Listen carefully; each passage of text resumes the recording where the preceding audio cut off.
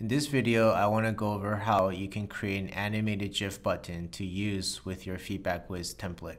As you can see here, this is our normal simple color button, and below these two buttons here are actually animated GIF color changing buttons. So I'm going to go through the steps on exactly how you can create this and import this into FeedbackWhiz to use for your follow-up email sequences. The first step is you have to go to a website called thebuttonfactory.com.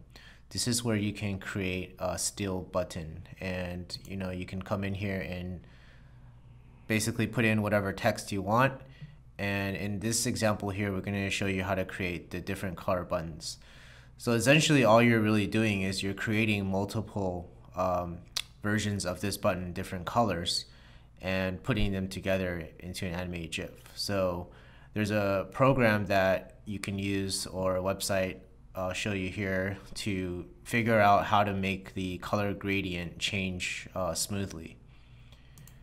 This website here is called www.perban.dk, and this is a color gradient maker. So if I was going to make a blue color button, I can come in here and select what color I want to start with and then what color I want to end with, and you can choose a different amount of steps. The more steps you have, the smoother the transition. So if you're going to do 10 steps here, you can see it's going to come in here and generate me exactly which color codes to use. So once you generate the color codes or figure out what colors you want to use, then all you gotta do is copy the color code here, go back into the button factory where it asks you for color. First thing you want to do is also click on unicolored, since we're only using one color, and then copy and paste the color code in here. And once you copy and paste it, you can download the file. Once you have all your files downloaded, you can see how each one has a different color. You can come to this site called easygif.com and click on GIF Maker and click on Choose Files. Once you've chosen your files, click on Upload and Make a GIF. Once all your images are loaded, you can come in here and choose exactly what colors to start off with and end with, and the delay time allows you how long each color is shown. In this case, I usually like to put maybe about 70, so you can see that the colors actually don't change as fast. You can also do cross fade frames, that way it's a smoother transition. Once you're satisfied with your button, come in here, right click and save image, and save it to your computer. Inside the FeedbackWhiz template editor, you can come in here and create a new link. So for this example, I'm gonna put in a brand new Leave Product Review link, and you can highlight and remove the text.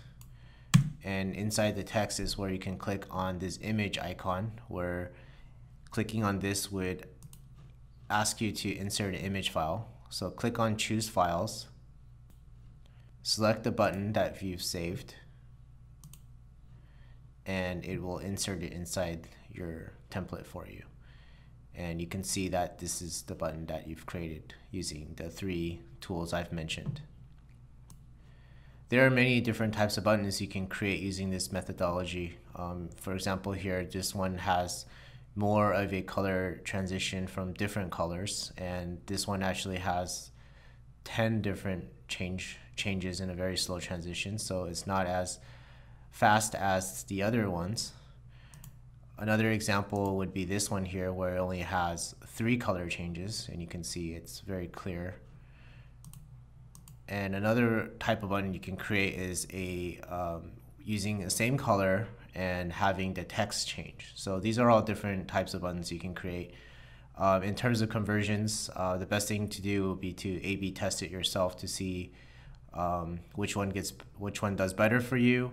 For us, we've done some A/B testing through a couple hundred Amazon sellers, and they've all said that they like the slower transition color gradient button better than the other type of button. So we recommend sticking to something that doesn't change as much.